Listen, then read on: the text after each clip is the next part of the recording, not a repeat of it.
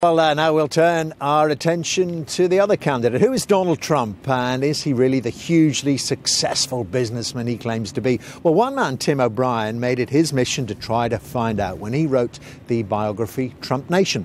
And I spoke to him yesterday evening and started by asking him about the allegation made in his book that Donald Trump's wealth is actually, or was actually then, only about 5% of what Mr. Trump was claiming.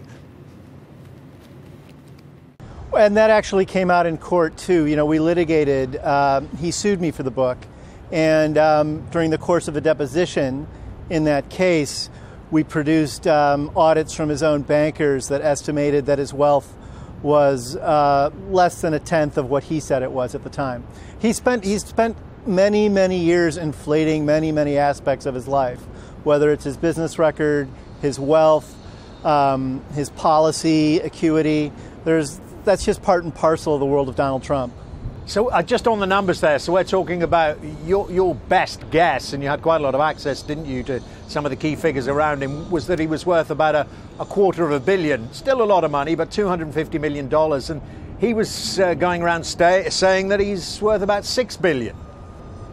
That's correct at the time. More recently, recall that when he announced his run for the presidency, he said he was worth about $8.7 billion. And then less than a month later, that number had magically grown to $10 billion. So presto, within about a month, he added $1.3 billion to his net worth. My colleagues at Bloomberg Business Week have estimated that his wealth now may be around $2.7 billion. But the issue is he never puts out what he owes, what his debts are. He puts out inflated estimates of what his assets are worth, but he keeps all of his debts behind the scenes. And you can't really know what anyone's worth unless they're completely transparent about their debts as well. I'm getting closer to an overall question about his character, but not yet, because I want to throw into the mix before we get there the access you had and the relationship you built up with Donald Trump while you were writing the book, while you were researching it. We spent quite a bit of time together. I flew with him on his jet to Los Angeles, cross country, back and forth. We flew down to his estate in Mar-a-Lago. I had dinner with Melania and Donald in Mar-a-Lago. I was in his apartment, in his offices. He called me several times a week for a long period of time just to check in. I don't actually think I'm unusual in that regard. He loves the press. But I did get unusual access for the book, and I spent quite a bit of time with him on the book. And you know, there's many faces of Donald Trump. The Donald Trump that you see in person is a different character from the Donald Trump you see on a stage, or a Donald Trump who's campaigning for president. But then the attempt to strong-arm you and ended up in court as you described. You wouldn't be the first.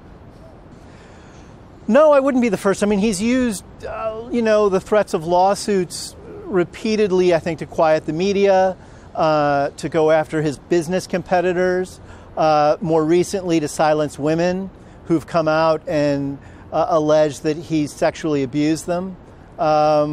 He's used the courts in a fairly frivolous and haphazard way to try to intimidate people. But some will say it's just unpredictability, and that's perhaps sometimes not a bad quality in a president if you're dealing on the international stage with people like President Putin and Xi Jinping. Well, you know, I actually think unpredictability is a very bad quality in a president. You know, you've got someone in Donald Trump who said that he's willing to rearm South Korea with nuclear weapons, Japan with nuclear weapons. He's played fast and loose with our relationship with NATO. I don't think voters want someone who has their finger on the nuclear button to be unpredictable. I think they want someone who's mature, self-possessed, strategically disciplined, and emotionally disciplined. And I wouldn't say any of those attributes apply to Donald Trump. Just last question, Tim, just to explain to viewers in the UK how, I mean, okay, we've found out perhaps that his wealth isn't as much as he claims. He's still worth an awful lot of money, whatever it is. How does he connect? How has he connected so effectively, particularly with those blue-collar workers, many of whom are so angry because they haven't got anything, and he's got the gold-plated jets and the rest of it? Well, that's a great question, and I think that gets to the core of his presidency. I think he's connecting to the voters that he's connecting to are the same people that were fans of The Apprentice. He has represented for a long time this ideal of someone who's an entrepreneurial success and a business success. Now we know that a lot of that is artifice, and there's a lot of Oz behind the curtain in the world of Donald Trump. The reality is he hasn't been a very successful businessman. He's been a very successful self-promoter. But I think when he came into this campaign,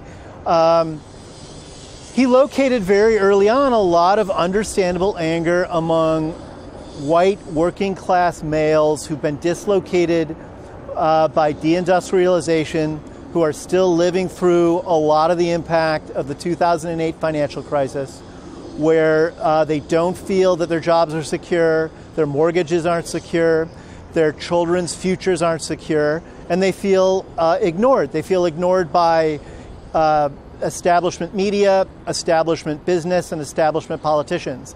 And Trump really tapped into that anger. And I think had he been a different person, had he been a more capable person, he could have used the advantages that he had gained from appealing to that group of voters by actually building a political movement around it.